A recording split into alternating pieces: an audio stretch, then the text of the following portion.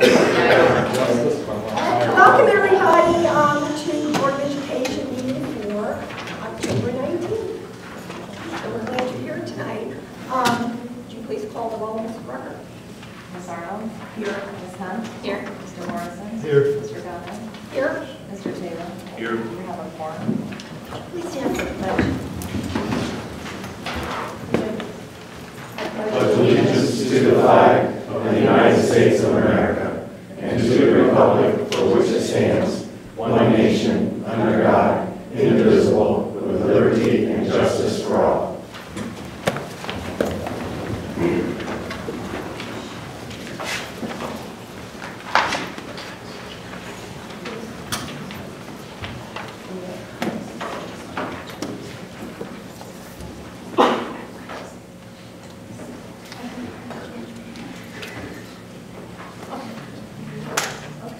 So, where's your presentation?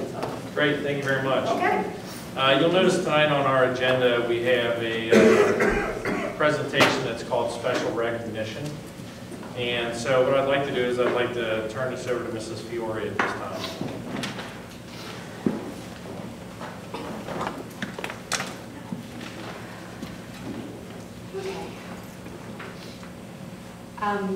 So our special recognition portion of tonight's board meeting is in honor of a very dedicated staff member.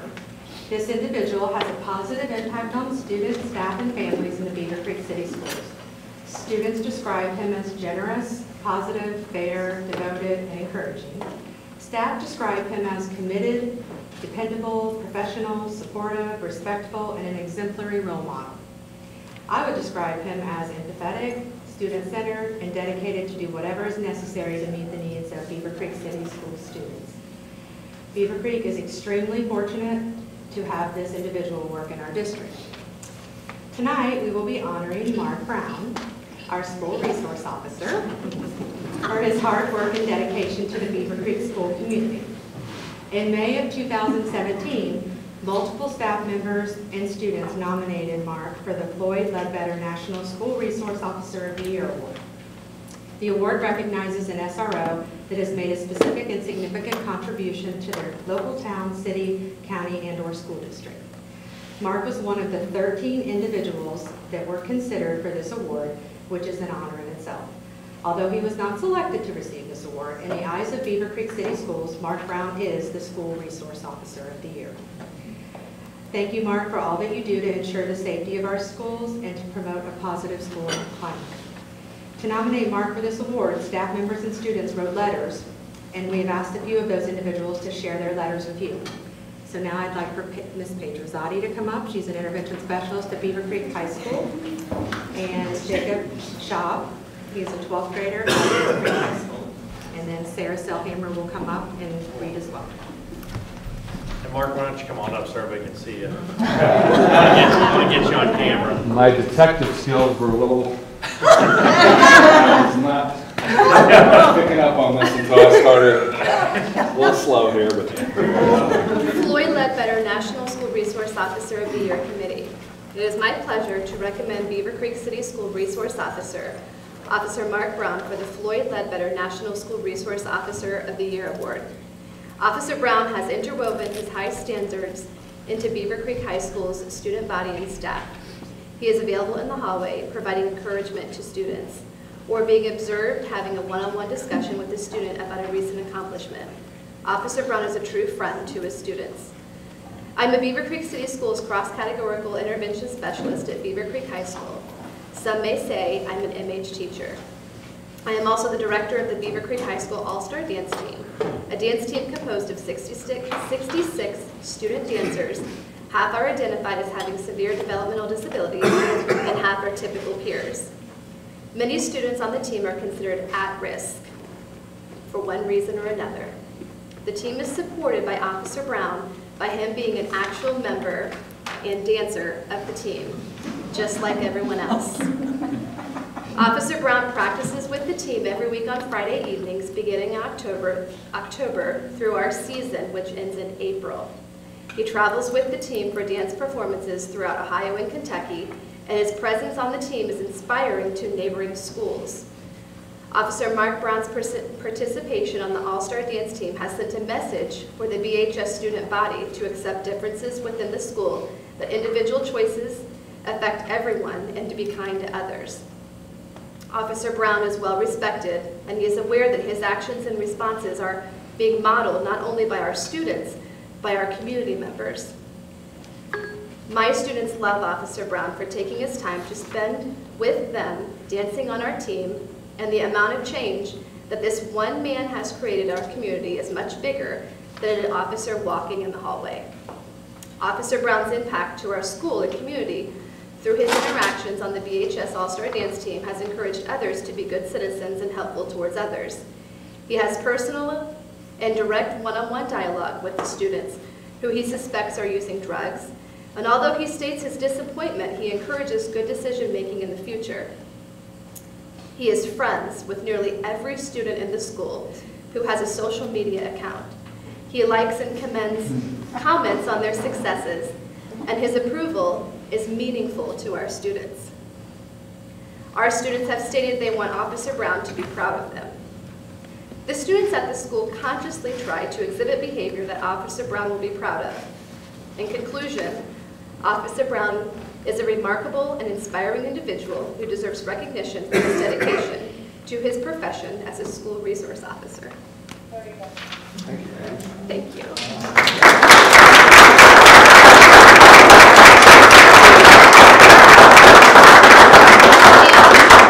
High school senior Jacob Schaub also wrote a letter. Okay. So, it can be easy to see Officer Brown as just our school resource officer, but it's through his daily interactions with the students and staff that prove his title holds much more than officer. Officer Brown is constantly looking at life from a positive point of view. This quality is contagious and rubs off on everyone he comes in contact with. Because Officer Brown is in a constant state of positivity, high schoolers do not instantly dismiss him because of his status as a police officer. This wave of positive energy is especially prominent when he's dancing on the All-Stars dance team. All-Stars is a Beavercreek dance team composed of students with developmental disabilities and peer helpers. Officer Brown is an exceptional addition to the team. Ask any of his fellow All-Stars and they will reply with an abundance of character traits that exemplify him perfectly. Awesome, nice, and helpful are just a few examples of the impersonation he leaves on every student. Officer Brown approaches each individual with an open mind and an open heart, putting aside anything that may set that person apart from others. Officer Brown is never predisposed to believing one side over the other before gathering all facts and sharing all perspectives involved. All of these amazing characteristics intertwine to create a school resource officer that inspires confidence in every single person walking the halls. On behalf of the staff, student body, and All-Stars, thank you for not only executing your job requirements without fail, but also going the extra mile in providing assistance to anyone in need on a daily basis. Thank you.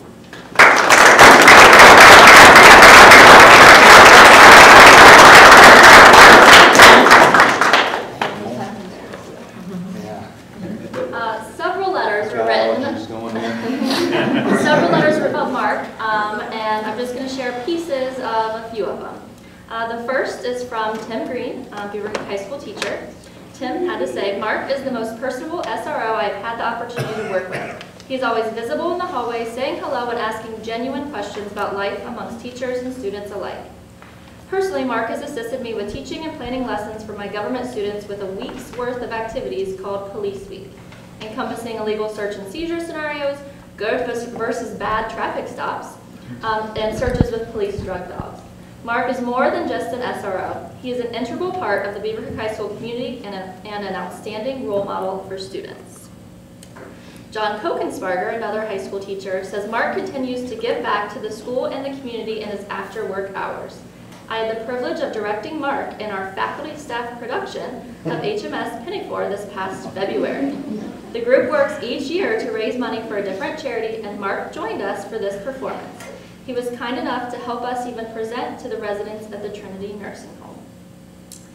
Jason Millett, a 2017 high school graduate, said Officer Brown has stellar interpersonal skills.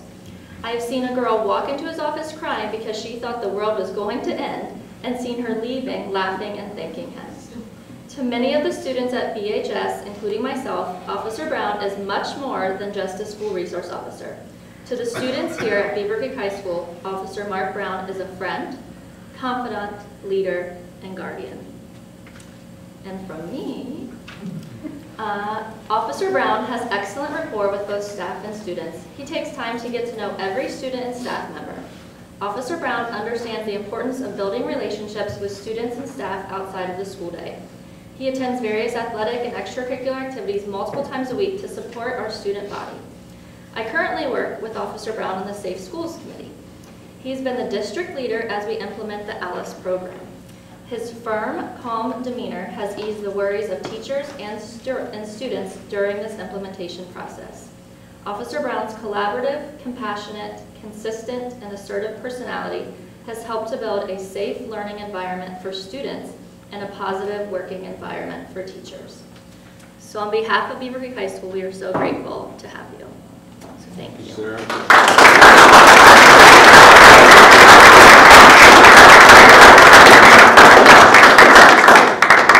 And I would like to say just a couple things before you speak, Mark. You know, I will tell you one of the first things that I realized was probably, you know, when you're brand new as a superintendent, you come into a district, you're trying to connect with people. And I want to say, I think we played Carroll like the second game last season, and I got to watch Mark address a Carroll student, and I'm telling you, I was in awe of watching, and it would have been any student, it would have been a Beavercreek student, Carroll student, but just watching his interaction with that student, the first thing I realized is that's the way I want my child to be talked to. So that's what makes Mark so special. Immediately, that he was somebody that I kind of gravitated to. And, I'm telling you, this district, you know, it's like we got chips here, because I will tell you, Matt Hickey is an incredible individual too. It's like we got John and Ponch now. Neither one of them have the hair that John and Ponch have. I'll let them figure out who John and Ponch is. But I will tell you, Mark is a special guy, and him being around kids is the best thing that we can have for our kids. So appreciate you very much. Well, I want to tell you, seeing that leopard dance outfit last year, that was special. I don't want to see that out. Yeah, that's only on special occasions. No, seriously, thank you guys. I'm totally floored, humbled, honored. I don't even know what to say, where to begin. I'm very fortunate. I mean, I have to go back to my roots. Number one, I do take pride in it so much, being a Beavercreek grad myself, going to school here, growing up. I think that's some of the passion and why I do what I do, because I remember what it was like being one of those kids. You know, my family's here. Thank you guys. Two of my best buddies in the department, Chris and Matt. Chris, the former SRO, I mean, I watched him do it and learned a lot from him. We've had the program forever, so I'm just truly honored. Thank you guys. I consider you all family, and thank you very much. Truly honored.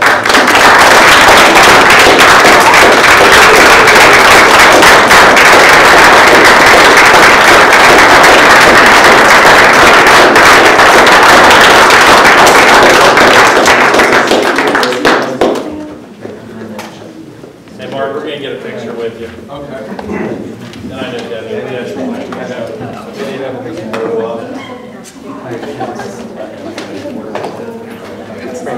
Appreciate it, guys. Thank you. Staff here. Thank you. Before we get picture at, we're going right. All right, let's have, if we can have everybody who nominated Mark, if we can have everybody who nominated Mark come up first and get your picture with Mark. Mark, here we got this to present. So you can put that in your office. All right. And then we'll have the board come over, and then the board will get a picture with you. All right.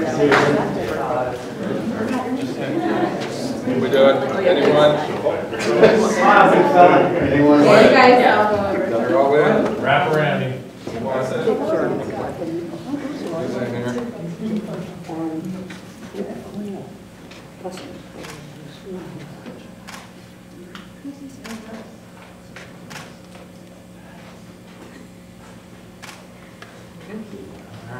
Okay, we have the board go in.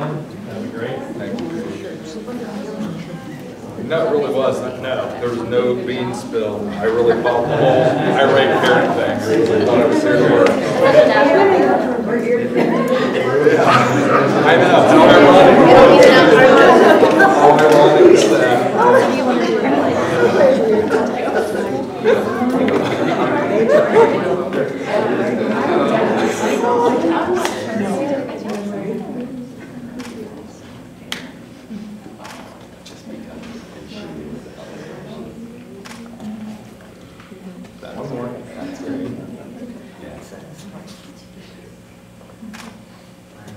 That's a good looking group. Better check the camera. Thank you. Thanks. Sorry we didn't tell you there was some thread.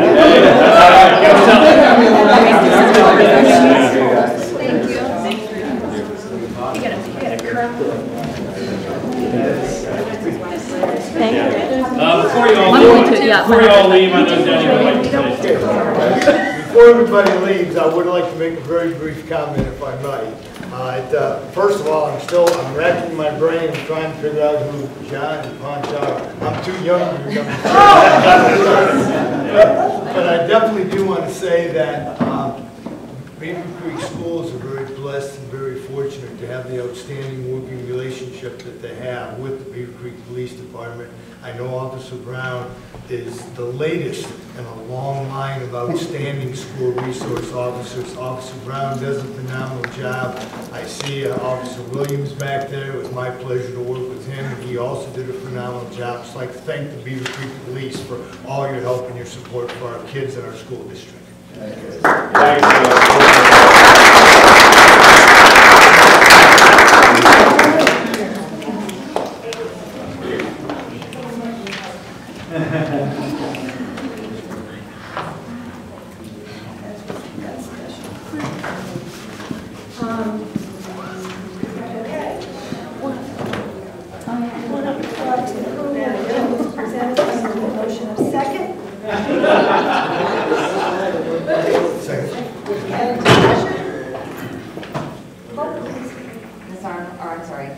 Ms. Hunt? Yes. Yes. Ms. Arnold? Yes. Ms. Reano? Yes. Mr. Taylor? Yes. Motion carries. There are no board reports tonight, so we're going to go into questions or comments from the public. And we have one, is a Liam Ammon.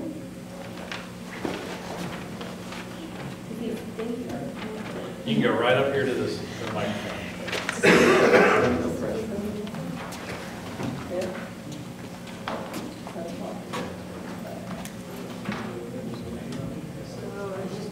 Like to ask a question.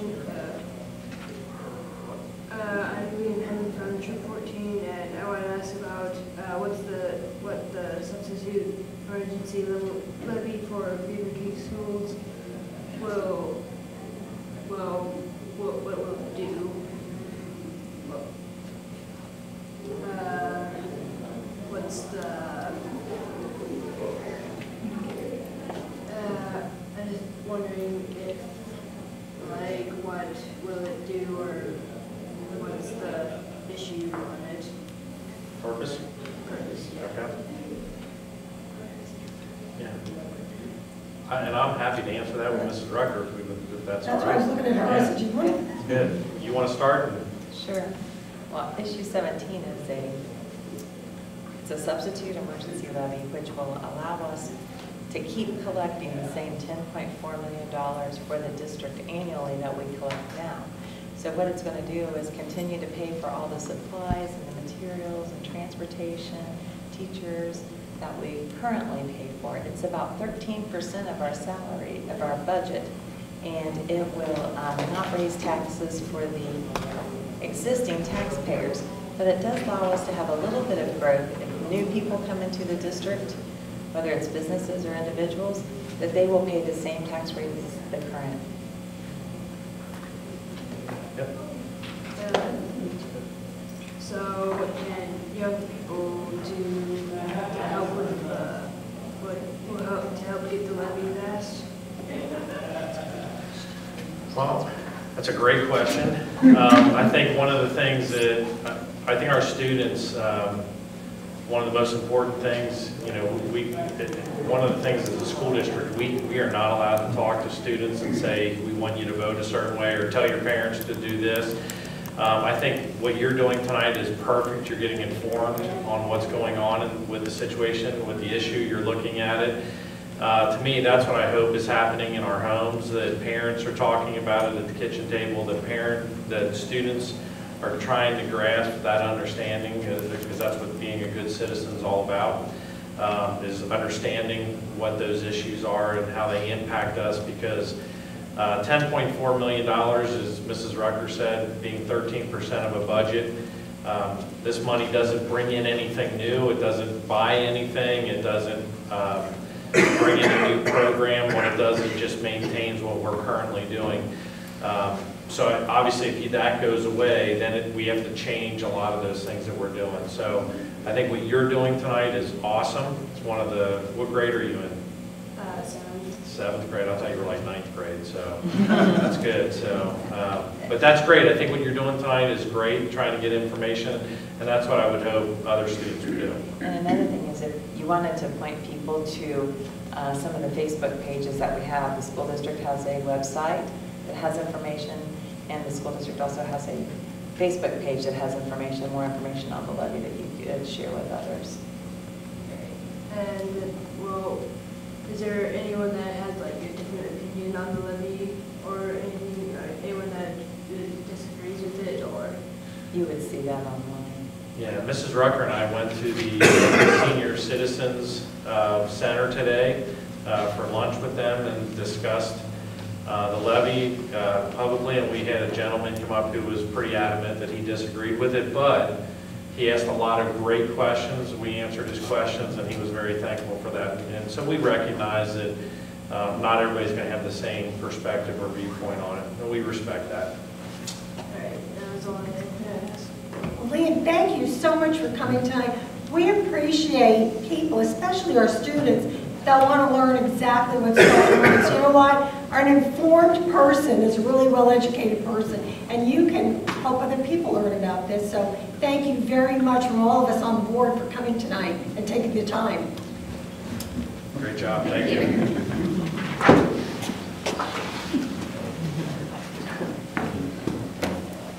Okay. I need a motion second to approve the approval of the minutes for the September 21st, 2017 regular meeting. So any discussion? Vote please. Ms. Arnold? Yes. Mr. Taylor? Yes. Ms. Hunt? Yes. Mr. Morrison? Yes. Ms. Regano? Yes. Motion carries.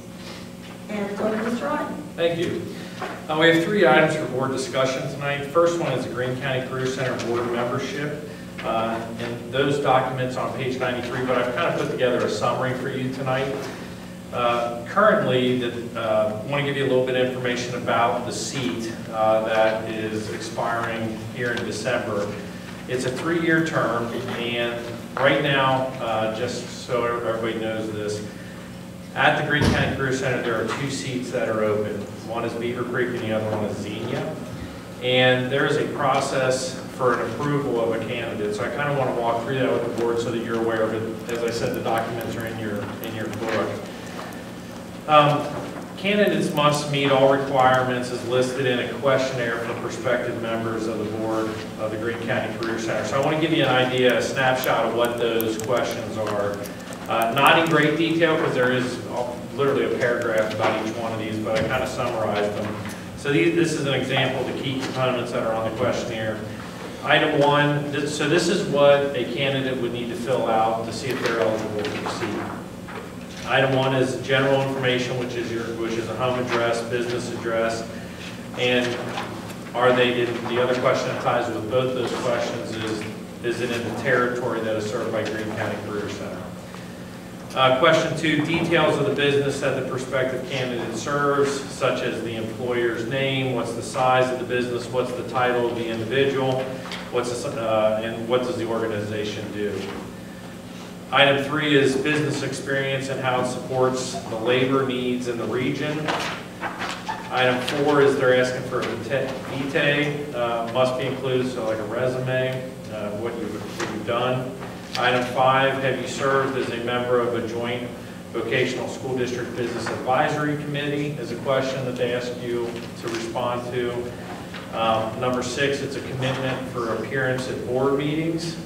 And then item 7, the last one, is describe any other relevant experience or perspective that you would be able to bring to the Greene County Career Center. So what other items would that look like? So that is what the questionnaire looks like for the individual that would be filling that out. And then there's a process for appointment. So tonight we have this as an item for board discussion. We would be bringing this back in November as an item for approval. So here's what the process looks like. Candidates who are interested would submit their required questionnaire to the Board of Education. Myself and Dave Deskins with the Greene County Career Center, he's the superintendent there, we would review that to determine whether we felt they met all the requirements that were necessary. At the November board meeting, the board would move to approve the resolution approving the MOU between the Greene County Career Center and the associate schools. And that happens with all the schools that are connected to the Greene County Career Center. That gets signed by either the superintendent or a board designee. And also at the November board meeting, the board will pass a resolution of appointment for the board member to serve on the Greene County Career Center. And then following the November board meeting, all materials that are approved and signed will be sent over to the Greene County Career Center for them to move forward with that candidate. So I do want to talk about 2 candidates who have voiced interest in this position. One is Al Nels, and Al has served in that capacity for the past 2 terms. So he's served in that for the past 6 years. Al reached out to me probably 4 to 6 weeks ago, just to voice that he is still very interested in serving in that capacity and would love to continue on. His current term, as we stated earlier, expires December 31st. So, and talking with Dave, obviously Al has done a great job in that position as well. If you'll recall, back in February, we were working with K-12. We were working with K-12 with the board development, and one of the items that was asked at that time was committee work and service work for the board members. And if you recall, those were sent over to me, then we compiled a list. When you look at the second page, that is the attachment on there. The number 1 represents the interest. What's your first interest? Number 2 represents your second interest on there. That was communicated to Joanne, and I think we went with those committees that were recommended. So I think we moved forward with those, and we communicate that through a paddle to the board, because I know the board's been serving on those in those capacities. But out of that, Gene Taylor had also communicated back in February that he had interest in serving in that same capacity as well when this seat came available. And so obviously Gene's been on our board here as well, so this would be a new step for Gene to do that, but you know, looking at the documentation, I think Gene would be qualified as well to do that. So that's what I bring as an item for board discussion, and then we would move forward in November to make an appointment. Well, I would just like to share that last night I went to the Greene County Career Center Board meeting. board.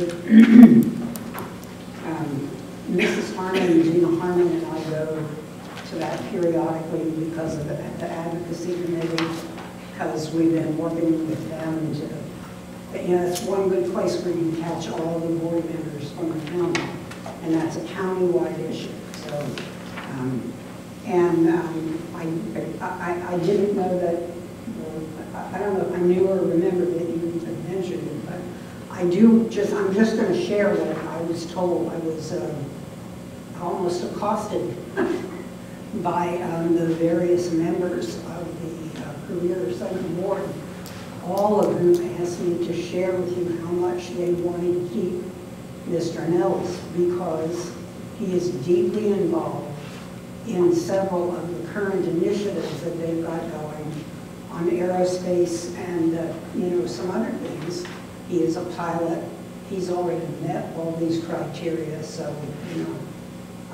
And from Mr. Deskins through every last board member talked to me one-on-one and asked me to share that with you guys, that he's been a very valuable asset to them for the last 6 years, and they very much like to keep him.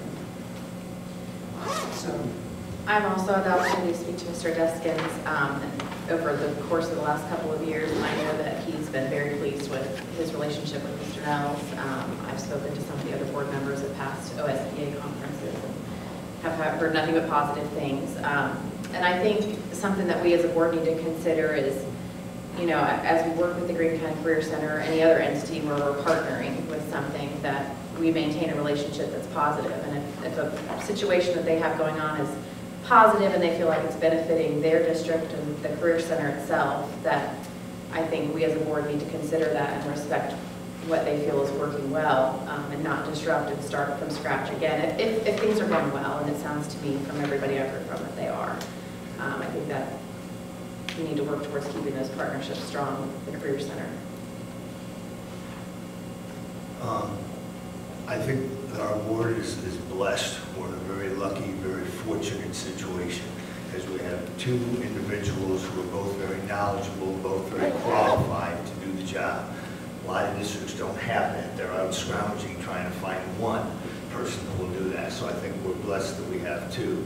The key question for me comes down to, do we want a sitting member of the board to serve in this capacity or not? That, I believe, is the key question for me.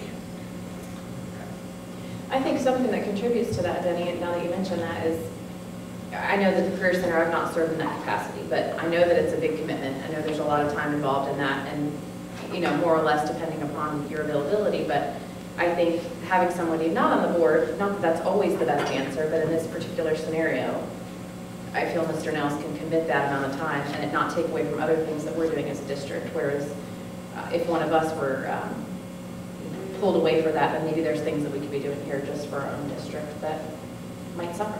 So just something to consider, I guess. Sure. And there are other members of that board that are not on the boards of the group that they serve on. Again, because of the qualification, the need for the qualifications. I hear exactly what you're saying. The only point that I want to make is the five of us that are sitting up front right now, right or wrong, were elected by our constituents to represent them. And to me, in my mind, we need to have a sitting board member doing every single thing that we can. If we didn't have someone of Gene's capability, then I would say, this is great, let's keep it going. But I'm just saying that I believe that we owe it to our constituents to have someone that is sitting on the board to represent us. Okay. But the rules are clear. It doesn't have to be a board. Oh, that is correct. But let's not go off too far in that direction without owning the rules. Well, what I see here is we have two qualified candidates, which is great, which is what Denny said. But I do have to agree, and I want to thank personally in front of everybody, Mr. Nels, for what you've done for our district. I mean, thank you for the commitment. That was a big commitment to be on the Green County board. But my feeling is, if you have a sitting board member on this board, this person you can contact right away. The person's going to be at every meeting here every month, letting us know what's going on. I'm not saying that's the way it has to be. This is just my personal opinion. So we have two candidates here that are qualified, and I think we've got a month to think about it, which is what I think is great. And then we come back in November and then discuss it and vote on it. Right. And I think it's fair to both candidates. Yep. So, yeah, so that'll, what we'll do, as I said earlier, we will bring this back in November for action. We have to take action in November. We could push it to December, but we don't want to do that. So I think November would be where we want to take action. So I will bring this back. So what I will do is I will get the two applications, the two questionnaires. I will meet with Dave Deskins. Both of us will review it, and I will send those out to the board so that you have those to review. And then we'll go forward with that as an item on the agenda. And once we have that information, then it's easy to know, and they're both qualified, and just that, I need to fill which is out the great. paperwork. Like that's what I said. So in a month, all the paperwork will be filled out. We will know the qualifications of both. And to me, you can't make an intelligent decision unless you have the qualifications in your hands. So right now, we don't have all those pieces. I also think we need to discuss whether or not Mr. Taylor as a candidate can vote on that issue, being that he's one of the candidates. I just think that's something we need to find out if that's what's the appropriate. What's the appropriate? Yeah. Yeah, you've got to make it 3 years. Yep, we can explore that, sure. My guess would be you can, because when we go for offices, that person can vote for themselves. But I don't know, I'm just saying. I don't know either, that's why I'm saying I just don't. That's an excellent question. What I'll do, I will explore that, and then I'll give the determination in writing to all 5 of you. That's good. Thanks. Thank you.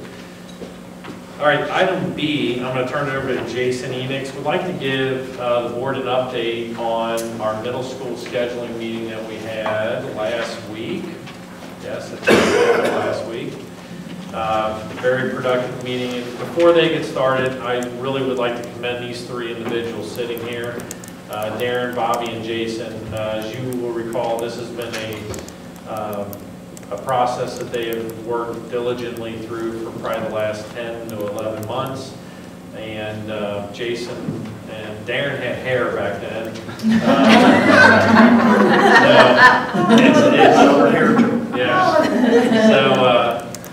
But I will tell you that working with the staff at the middle school, they were great. I mean, it was outstanding. It was a great interaction.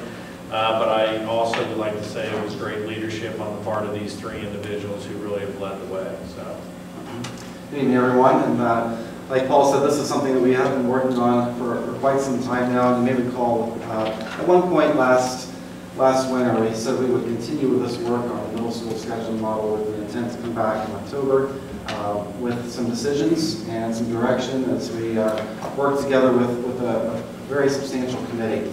And tonight we're going to kind of share the results of that with you. And just to echo what Paul had said, we really could not have asked for a better group of people to come together and really work really on the best interest of students first, as well as our staff, as well as our buildings, and throughout the district. So we are very pleased with the outcome, and we just want to have an opportunity to share some highlights of that with you over these next few minutes. Might need to help me out there, Mr. Schumann.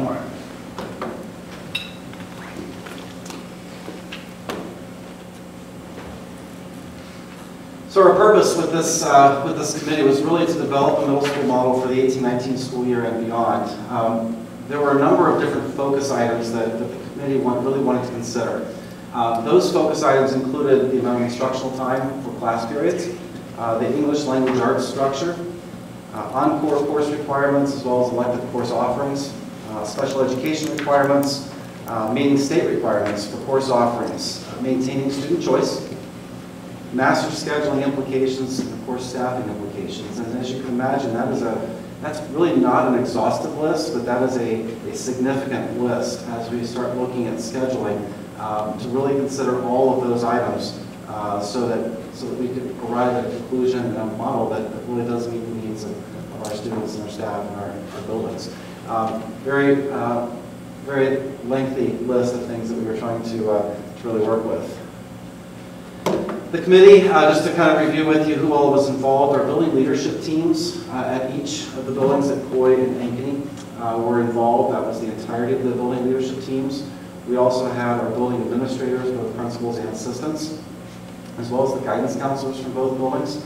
And then, of course, as Mr. Otten said, Darren, Bobby, and myself were involved with these meetings throughout.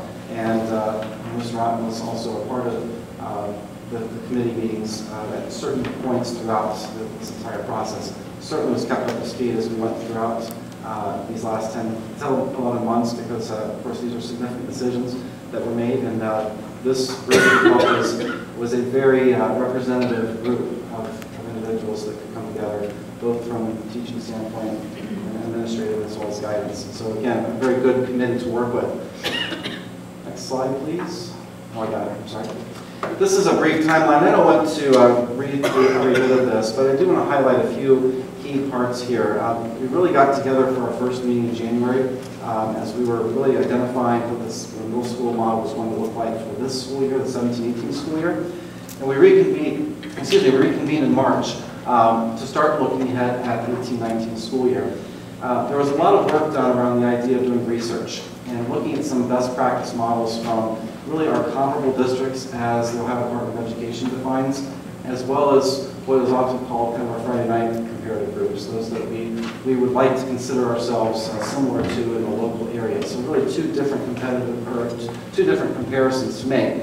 And really the building leadership team members individually all took individual districts or buildings within those districts and contacted them on their own time to talk with either counselors, teachers, or administrators to get an idea for what kind of middle school models were really out there that they were working with. And that happened really throughout the spring and into early summer. We did meet in May, just as a kind of a wrap up for that last school year. We got back together on our first professional development day in August, just to, again, discuss some of the outcomes of the research that was out there and prepare an online survey that our staff would complete. And so all of that really led up to our October 11th meeting. We did have a meeting in September as well, September 14th, that got us kind of set up for our final meeting on October 11th. So really this timeline just lays out for you really about a 10-month time period that our middle school BLT as well as our administrative team was really working together to complete this task. Here were the key themes of the research. Most of the schools operate on a 7-period day. Currently we have an 8-period day at both of our middle schools, and class periods generally ranged in that research from 45 to 50 minutes per class period. We found that language arts classes, generally speaking, were blocked for 2 periods in most of our middle schools, which we are currently doing. And then there were mixed results on a number of different items, such as whether or not to have an advisory or no advisory. What does the lunchtime look like? What does that structure look like? Whether they're teamed or not teamed, what some of the elective options look like. And keep in mind that some things like lunchtimes and structure, for example, really have as much to do with facility constraints as they have to do with anything else. Lunch rooms are varying different sizes, and there are varying different numbers of students to fit, so it might be a beautiful model to have 2 lunch periods. For our buildings, particularly at Coy, that's over 500 kids per lunch, and that just really doesn't work. So we are limited in some scope there with the number of students that we have, as well as our space constraints for putting students into lunch. And so really what came out of that was a really good discussion of what some of our comparative districts and buildings are doing. But ultimately, we have our own constraints, and we have our own needs, and the committee decided very much that that was great information. But there was no one model out there that was going to fit all of the needs that we had. So it's really important to move forward with what makes sense for our district. I mentioned the staff survey. That happened in September. I believe that was on September 12th at building leadership team meetings that were happening separately in both of our buildings. And I ranked these really roughly in highest percentage of importance to lowest. Most important to our staff was maintaining our staffing levels, as well as increasing instructional time. The language arts block was very important to our staff. And then student choice and electives, as well as the study hall flex style period, was still, I would say, ranked very, very highly in terms of importance, but they were less so than the ones previous. Interestingly, the lowest percentage of importance on that survey was that lunch would not interrupt an instructional period, and currently we do have that takes place in our buildings. We have a instructional period where there is part of a period, and then students go to lunch, and then come back to the last part of the period. It is something I think that has happened for quite some time, and those staff members and students are just kind of used to it, and it's not terribly unusual, to be very honest. That happens for some students, and not just obviously Beavercreek, but others as well. So this was really important work for our staff to look at, or ideas for our staff to look at as we start looking at a final model. I would like to personally also acknowledge the work of Mr. Schwiegerman and Ms. Fiore in their efforts, as this is a lot of information to kind of digest and from a very different perspectives. Before we got to October 11th, there was a significant amount of work done from Mrs. Fiore from the special education side of the picture, making sure we met the needs of our students, and that we were still offering our special needs students the same amount of choices and elective options that all of our other students had. That was a key value and really something that we had to do from an equity standpoint. So she worked very closely with her staff to make sure we understood what the ramifications were of special education students in the model. And then Mr. Schwederman, from the HR perspective, he really spent a significant amount of time building what would be a model for what the elective structure, the encore structure would look like. We had had a kind of a working model developed in September that went to trimesters for our encore classes as well as our electives. And so what he set about doing was creating a spreadsheet like we would work on for master scheduling, but doing that right now based on our current numbers of incoming 5th, 6th, and 7th grade students, and seeing what trimesters did to our course sections and staffing. And that was critical information to bring to our building leadership teams and to share with them, here's what the trimester option looks like for the required encores that we were looking at. And of course, we have all the elective options that we would have. We really can't project what students are going to choose right now in October, but this work was really important from the required encore perspective, and it really did allow the staff to have a really good understanding of what trimesters and required encore classes will do to the schedule. So I would like to, again, thank them very much for their effort to really make this a full disclosure for all of our staff. It was very important, and thank you very much to both of you.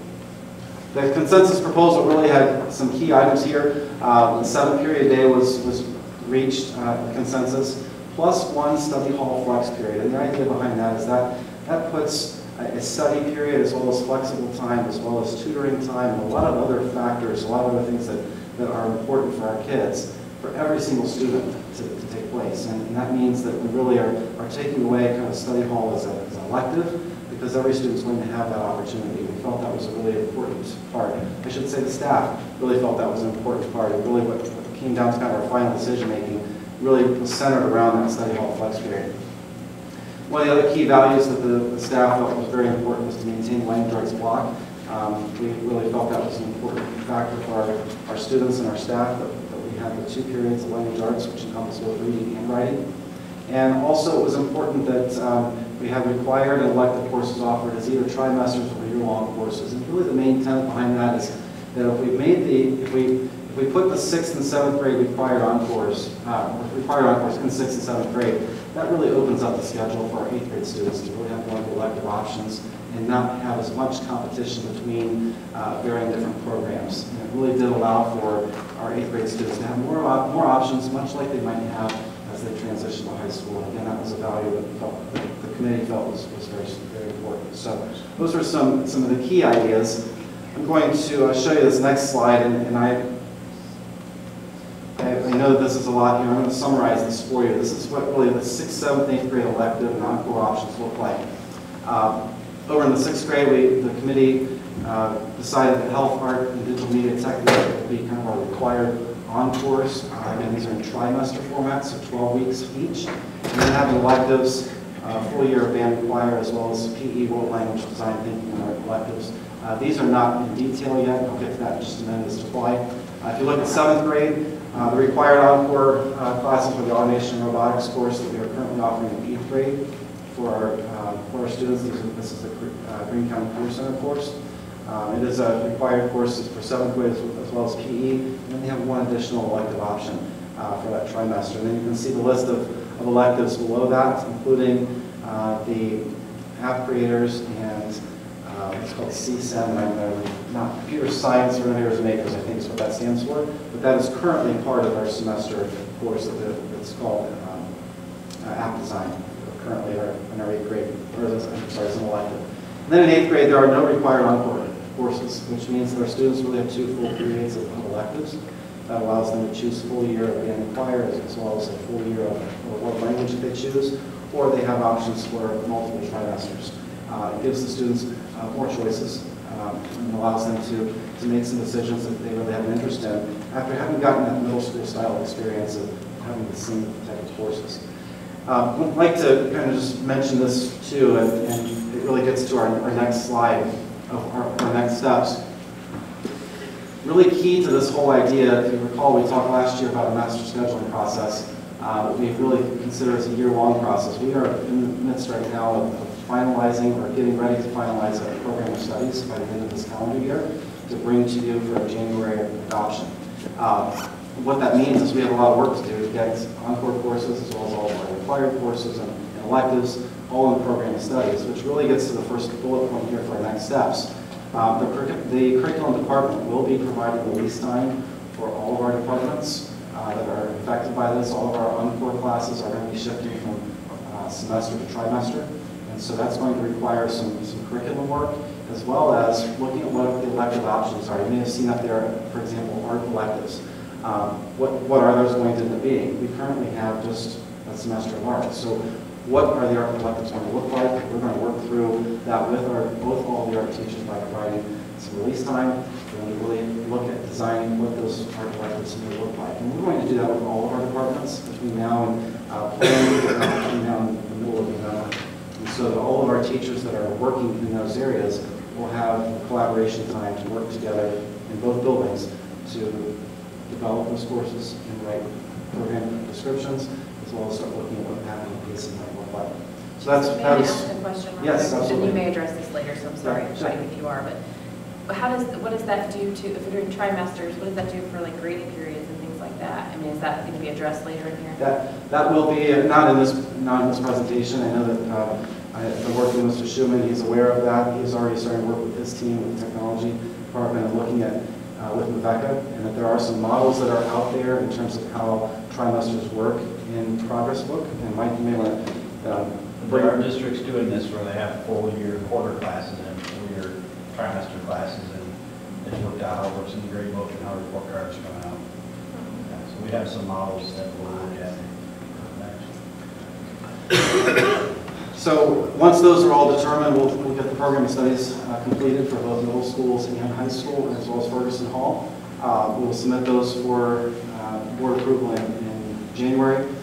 We are going to be working with BEA, as this was a negotiated item through our negotiation process last year. So we're setting an interim bargaining with members of the association to redo some language around the middle school schedule. That is in the works here in the next month. And then building leadership teams are going to be finalizing the expectations and procedures for what that study hall flex period looks like. We did leave that somewhat open-ended in that the concept of study hall flex was in place, but it was not in the scope of this committee to really determine the finality of that. So the building leadership teams, under the direction of the building principals, will look at kind of deciding what are some of the parameters that we're going to place on what study hall flex looks like in terms of daily usage. So that will be continued work here throughout the rest of the year.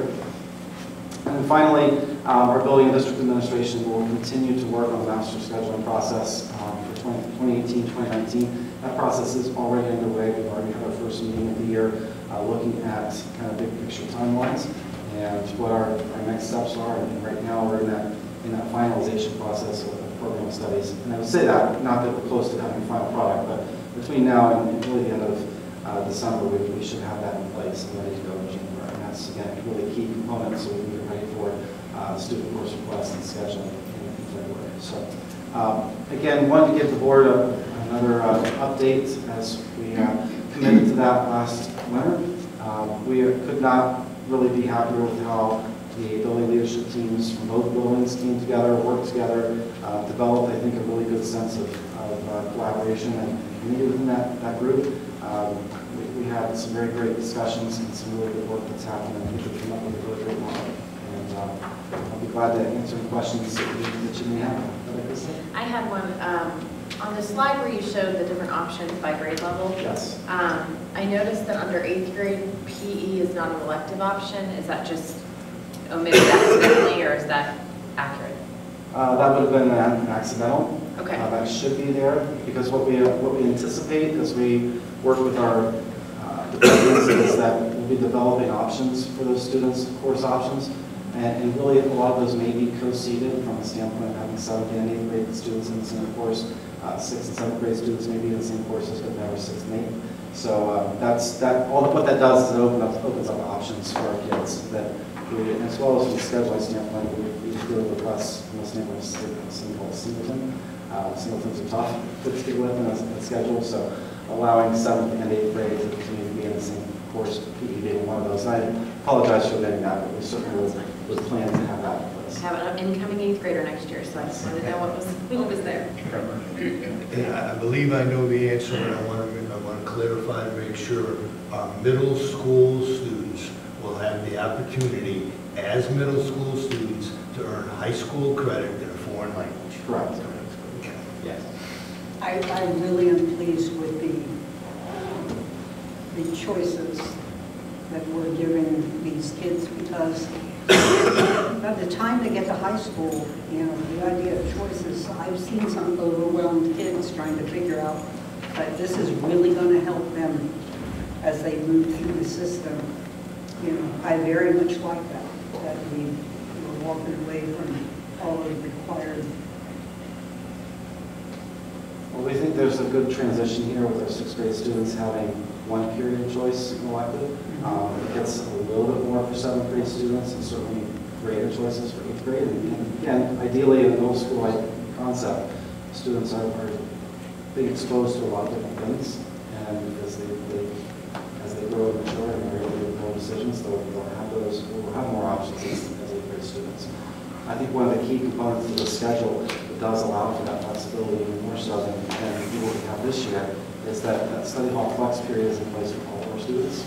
That really opens up the fact that we have 2 periods of electives, let's say for 8th grade, but one of those is not a study hall.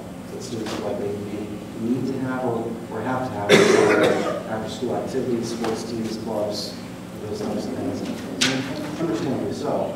But again, every student will have that next year and still have 2 full periods of electives to choose.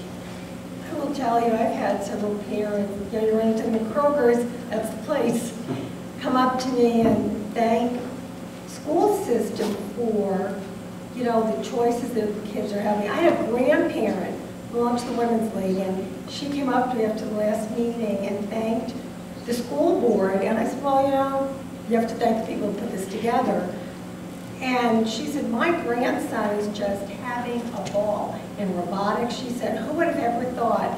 So people are loving this. I want to thank all of you for giving our kids this opportunity, because that's what it's all about. If we're not out for our kids, then why are we here? So I can't even begin to imagine the work that's put into this.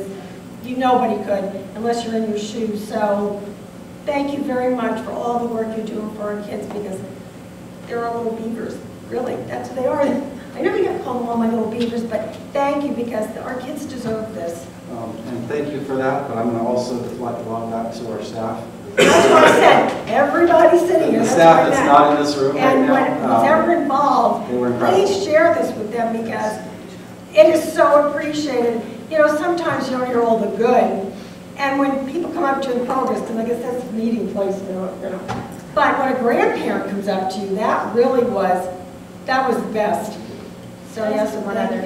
Sorry. Oh, go ahead. One other question. The world language. Yes. Is it maintaining the same thing that they do now as far as exploratory 6 and 7? It's a great question, and that's not determined yet, Okay. because again, it's going to be one of the departments that we're going to meet with and have them do some work about crafting what really is the next steps for world language going forward. There's a model that's in place for this year. We understand that there are some pros and cons to that, but this will be an opportunity for the world language department to come together and really envision what's next and what is what they believe, because they're the ones in the classroom with kids, what would be a good model for our world languages going forward. Again, pros and cons to really every decision that's made, but we want to get those folks in the same room and be thinking about what is a good model for our world languages going forward. So I can't say that for certain right now, because that work hasn't been done. Sorry, I have a vested interest in that one, so I got to keep asking questions on the middle school. I think oftentimes in the past, staff has not felt like they were stakeholders in the process, and I want to thank you for giving them the opportunity to do that, because it shows the excellence of you guys in terms of allowing them to have a voice in the things that they have taught. So. If there are no questions, thank you very much. Thank you. Thank you. Okay, and our last item for board discussion is item C, Miami Valley Hospital contract agreements. Typically, I do not like doing this, but I'm also asking the board tonight for approval on this. Here's why. Mr. Thompson has been working with Miami Valley Hospital on this contract agreement for months, and really was initiated at the beginning of October. And this is a contract that we've always maintained. So there's really no changes in that contract. They provide our services, athletic training services. They also provide a nice donation to the school district of $130,000.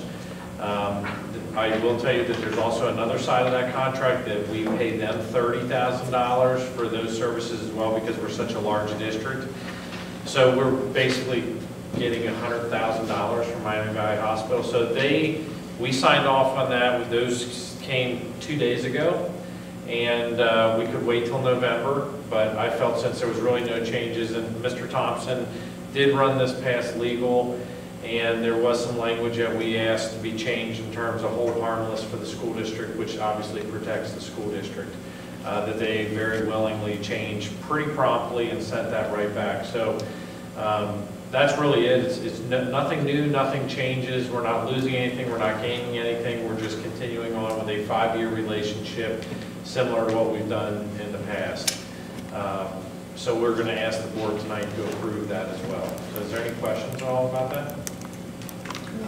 That's a part of our Miami Valley Hospital. Right, I do have a question, because approximately 10 years ago, when this agreement was put in place, it was a $130,000 agreement for 10 years with a 10-year clause that can be extended. And when we worked on that, the idea was we put in the artificial turf, we put in the all-weather behind track, and the belief was that the turf was going to last approximately 10 years, and this money then would continue to allow us to upgrade. And I have never heard anything about a 5-year contract, but I believe there's a 10-year extension. So, you want to talk about that? And the contract's in here. It's labeled as an add-on optional. Okay. For the additional. So it was an additional 5, and then we have that again for another 10 after this one. Okay. So when this 5 years is up, there's another 10. Okay, so we have a 5-year plus 10. Okay. And I will tell you, when we sat down months ago, Miami Valley was looking at this to become a 3-year deal, because they were scaling back, and then kind of at the 11th hour, they said, no, we're going to go back with the original of what we were doing. So, and Mr. Morrison, you are absolutely correct. We see this money doing the exact same thing, because I think we're on year 8 of the field, and obviously we're going to go through this season, but I'm not sure if we'll make it through next season. Great, so we're going to ask the board for approval of that later on tonight on your agenda. It falls under items for board action. Okay, so that concludes items for board discussion. Okay. So I need a motion and a second to approve the October 2017 5-year forecast, September 2017 financial reports, September 2017 donated items, and the updated fiscal year 18 school fees for Coy Middle School. So moved. Second. Discussion. Yep, there we are.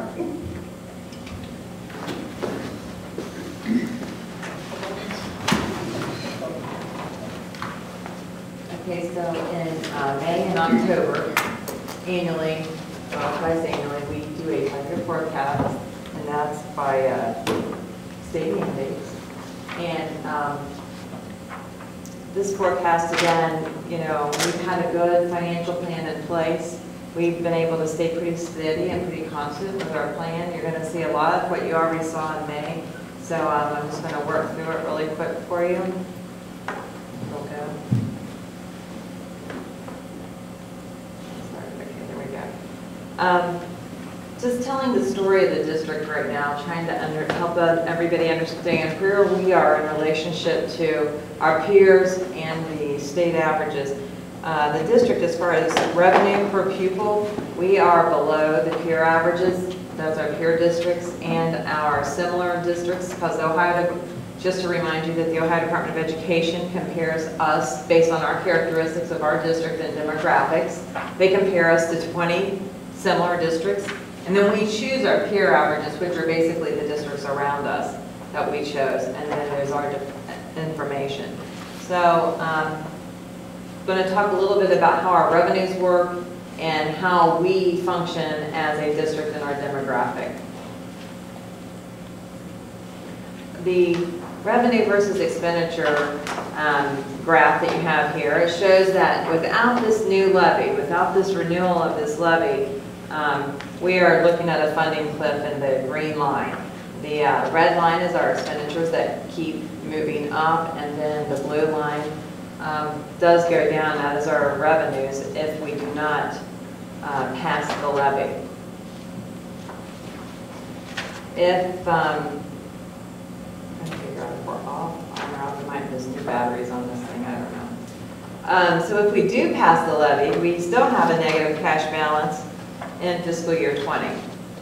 So for right now, what it's looking like in our revenue plan is we need to pass this substitute emergency levy that we're doing in November.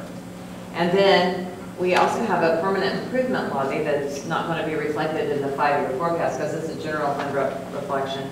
And that will be in May. We will need to approve our 5-year permanent improvement levy.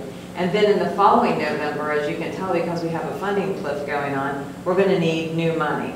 So that's pretty much what we've talked about since about 1.5 years ago when K-12 came out and talked to us about what our revenue structure looked like and how we were really flat funded, but you know, we're not keeping pace with our expenditures and our revenues. Our ending cash balances, again, you can see we start going down in years 21 and 22 for sure. If you look at the orange line on this graph, you're going to see the 60-day cash ratio. We really try to keep a 60-day balance. In fiscal year 19, I want to point out that we are starting to go below the line. And in fiscal 20, we start having a small deficit. If we come in under budget or under projections, I pretty much think that we'll be okay in 19 and 20. I think that we'll probably be, we'll meet our targets, but in 21, but in 20, even if we're not deficit in 20, we're still not going to meet the 60-day cash ratio. So we're still looking at, in a couple of years, having a funding deficit. And the problem here is, and I'll talk about it later, and at some point, we'll probably want to do a workshop where we pull up the 5-year forecast and I really start showing you scenarios of how much millage we can run in the 5-year forecast and then what that does in the long run. It's kind of like what we do in negotiations. We put the 5-year up there and we run all types of different scenarios on, you know, what the options are for negotiating. But we will want to do that so that we can all agree on where we need to go in November of next year as far as the millage. But the sooner you start passing a levy, the lower the millage can be, because you'll have a little bit of reserves to carry you out for 5 years or 6 years or however many years you want to do that. Typically, we start out with the emergency levy, and then what our financial plan is to start with the emergency levies and then turn them into substitute emergency levies. That would be permanent. But that's our plan. So you can see very clearly the funding cliff. Our tax year 16 values, we went up about 2.41% overall in our tax rates for the district. Help me, Mike. Okay, it went. Our average daily membership for the district, we're staying pretty steady. I mean, we've had some bumps in the road, but we're above our similar districts.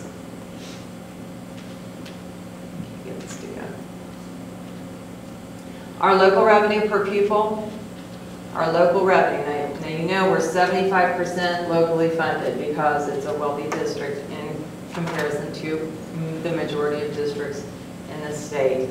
Beavercreek, we are spending about $8,000. We're getting about $8,000 in revenue per pupil. Then the revenues here that come from the state, 25% of our revenues come from the state, and the rest is locally funded. I mean, that's what we have to do. The state revenue per pupil in our 20 similar districts of the state, we're at the bottom quartile. We get a very small share of the state funds. In our federal revenue, that's the 20 similar. Again, we're in the lower portions of how much money we get in the federal support in our peer districts, bottom quartile. So we're heavily locally funded, and this is why. We have a high median resident income. Along with that, we have higher home values. So with those two characteristics, that tells you that we're a wealthier district. So the state will only subsidize us to a certain point.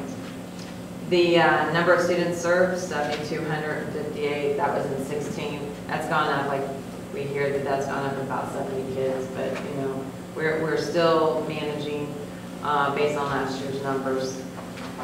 Now, based on the new biennial budget, we've been on the formula. We've been on state formula. We can be a cap district, a formula district, or a guarantee district. Cap district means the formula is bringing in more money than the state really wants to give you, so they cap you. The formula district says you put all the variables in, like 400 and some variables, and you're going to get the formula amount of money. The guarantee says the formula isn't working for you. You're not getting as much money as you should be getting or in the prior years, and it would be a real detriment to you, so they guarantee you a certain amount of money. So the cap and the guarantee are like the guardrails. The formula is if the formula is really working for you. We have been on the formula for the past 2 years. Now we're going to a capped district, which means the formula says we should be bringing in more money, or the state would owe us more money than what they're willing to pay us. So they've capped us. Next year we're about into the cap of about $1.5 million, and it goes to about 700,000, and then it goes on to about 200,000, and then we go back on the formula. So, you know, we just keep looking at the district dynamics. The problem with the state funding formula, and the reason that we keep fluctuating back and forth between the cap and the formula, is because of not only our own demographic changes, but how we react with respect to the rest of the state. So they have different formula pieces in this state, what they call the SSI, and they say, well, how are you doing? Are you getting richer or poorer with respect to different variables within other districts in the state? We got a little bit poorer with respect to the other districts, so they put us on the cap, and we got a little bit more state funding than what we had anticipated. So that's just something that most recently happened. Everything else has been the same. Nothing else has changed as far as what we worked on in May. Everything else is just the same. I can't get this thing to move on me again. Our expenditures, still 82% of our budget, and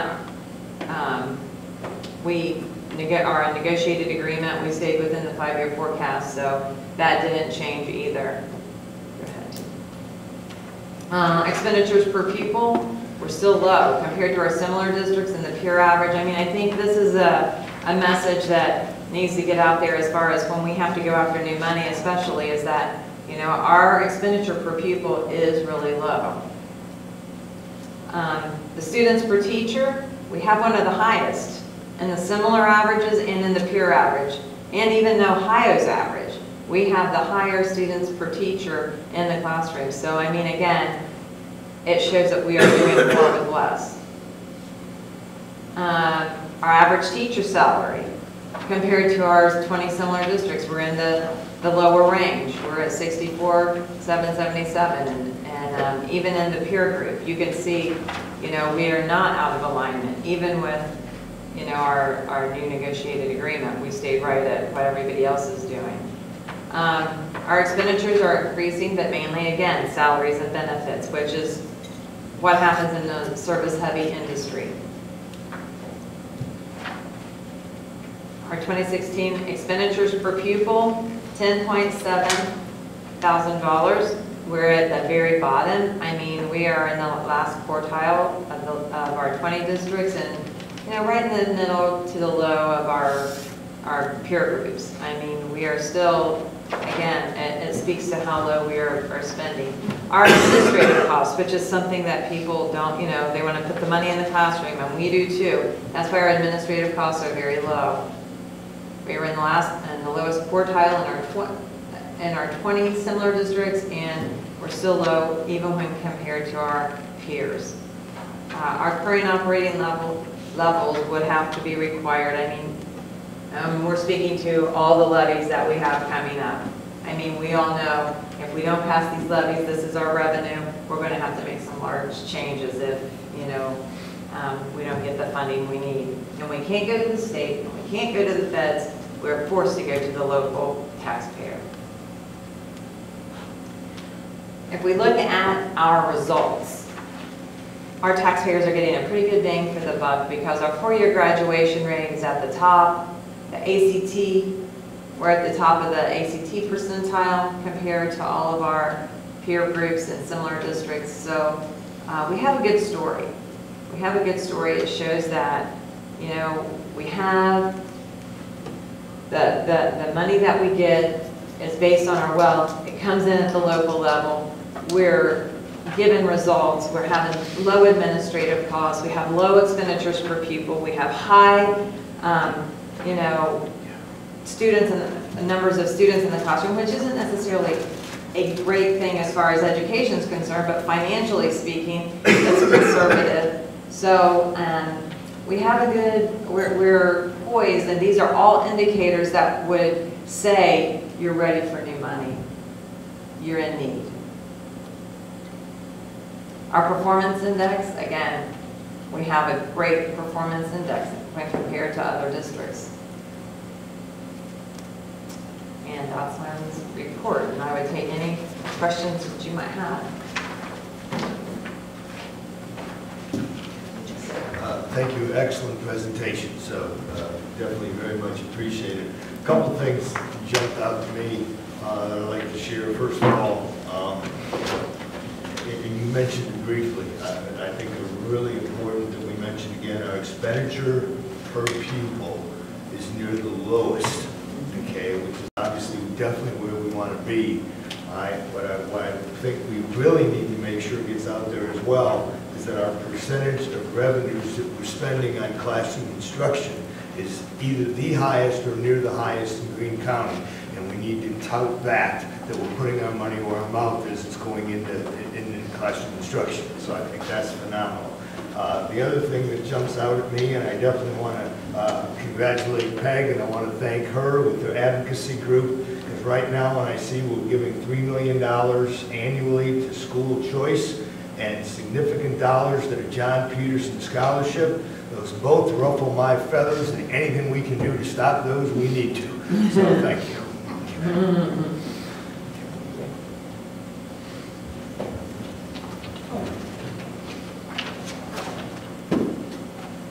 Okay, any other discussions? Nope. Okay.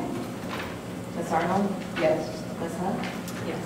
Mr. Morrison? Yes. Ms. Regano? Yes. Mr. Taylor? Yes. Motion carries. Okay, I need motion and a second to approve the employment salary changes, leaves of absence, terminations, job descriptions, transportation types 1 reimbursement, fiscal analyst, debt coordinator, job description revision, Miami Valley Hospital contract agreements. Motion and a second. So moved. Second. Any discussion? Yeah, I would just like to cover a couple of these items. First one, item B, is a 3-page list of our Type 4 reimbursement. Those are in practical transport. We've done those quite a bit. Item C is a change in a job description. Honestly, the change is simply who the person reports to. Now will report directly to Mrs. Rucker. And then the Miami Valley Hospital contracts will be discussed earlier, asking for approval tonight. Typically, we will be doing that and bringing something recommending and then asking approval, but we felt this was something we should move on. That concludes new business items for board action. Okay. Mr. Morrison? Yes. Mr. Taylor? Yes. Ms. Arnold? Yes. Ms. Hunt? Yes. Mr. Bowman? Yes. Motion carries. We're on to announcements. So there's no school, K through 8. There's a conference is October 20th and 27th. Election day is November 7th. Get out and vote, it's all right. Board of Education meeting, the next one is November 16th, right here in this room. And we're on to board comments. We'll start with Arnold. I'm really busy. I've been training all month to be a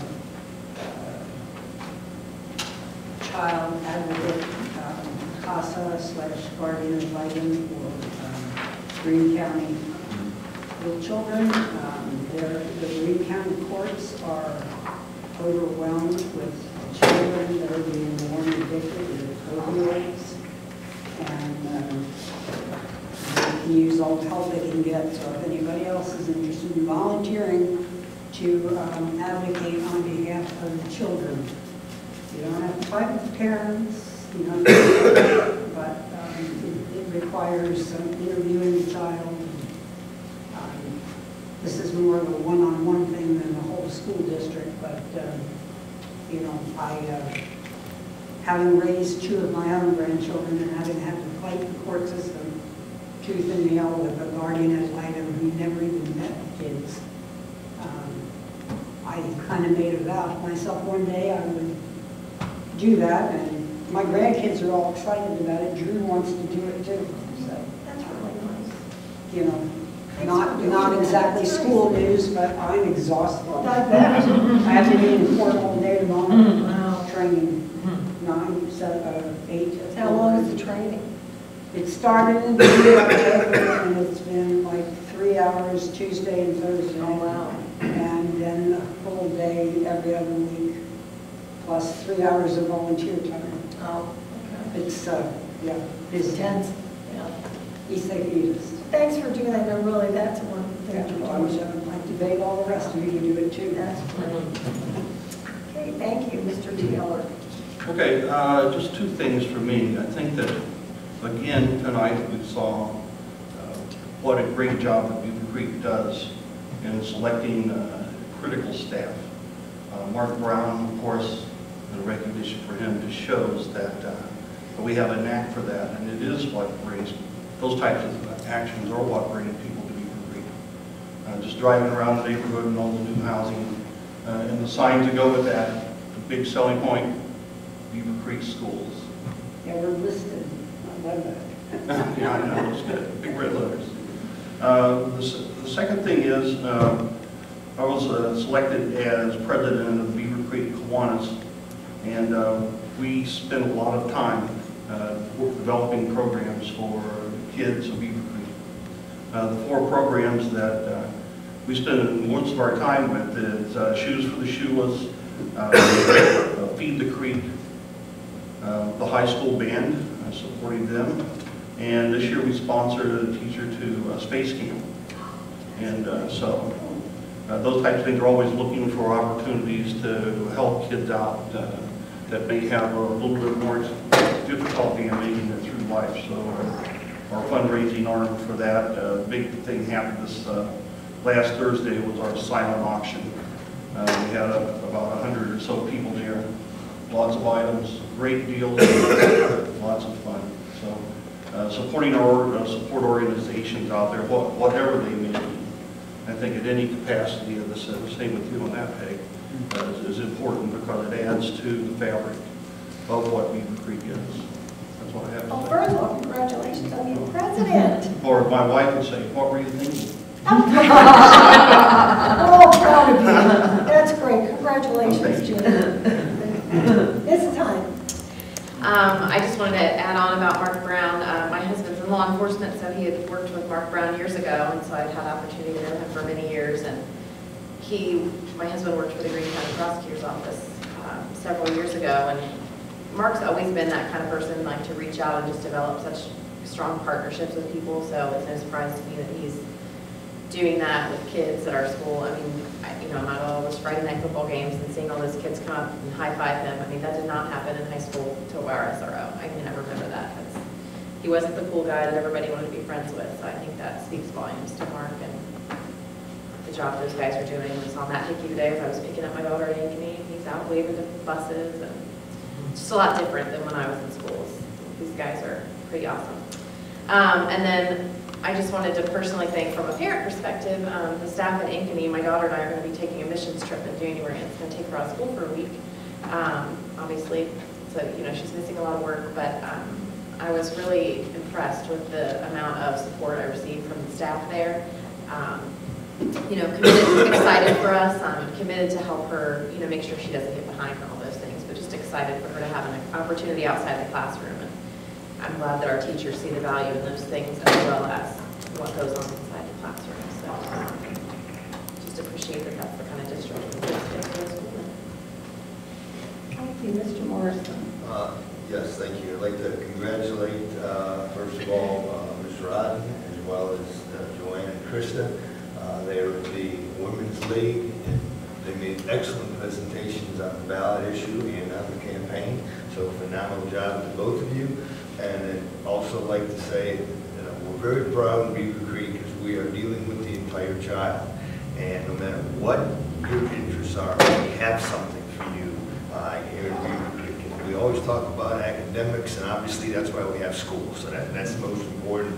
But our other programs, our athletic programs, our music programs, everything else that we have is top notch. So congratulations to everyone.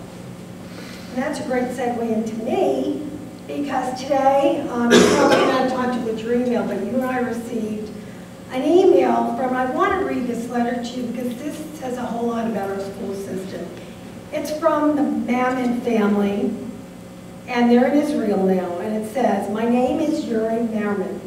I served as the Israeli Foreign Liaison Officer at Wright-Patterson Air Force Base for the last 2 years. I arrived with my wife and our 4 kids. Our kids are part of the education system of Beavercreek City School District, Parkwood Elementary School and Ankeny Middle School. Leaving your own country, friends and family, and arriving to a new country with a new language and a culture is a challenging process.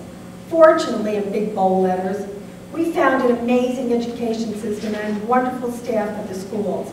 Since the first meeting at school, the staff was supportive, professional, and kind. They let our kids feel safe and comfortable. Every problem or challenge they had was answered. The SL lessons were very helpful, and the teachers did everything they could in order to make sure that English language would not be an obstacle for our kids. Mr. Dale Wren and Miss Susan Stanford kindly helped and supported us. Our request always found a listening ear. Their leadership is a great asset for the district. Unfortunately, I cannot mention all the teachers, counselors, and staff. They were all great. I am writing this letter from Israel, and our kids still talk about the great experience they had at school. Please forward our appreciation and big thanks to all of those who supported and helped and are inspiring today, preparing for tomorrow. It will be our pleasure and honor to host you here in Israel." And it's signed very respectfully, Lieutenant Colonel Dr. Yuri Mammon. So that is just, everybody had to hear that. It made me cry when I read it today. So to all of you, this goes to everybody standing here. Thank you, people, for what you do for our school system, because obviously it's well appreciated. And to get it from Israel, I will be sending him a letter in return, and I will forward it to all of you, but he deserves. I had my husband reading today, and Charlie's just sitting there, and the tears are coming to Charlie. Goes, "This is amazing." It was. So it says a lot for our school district. It's somebody to take the time from Israel and write to us. He didn't have to do that. So thanks all of you. Amazing district. So and okay, so moved, and that's it.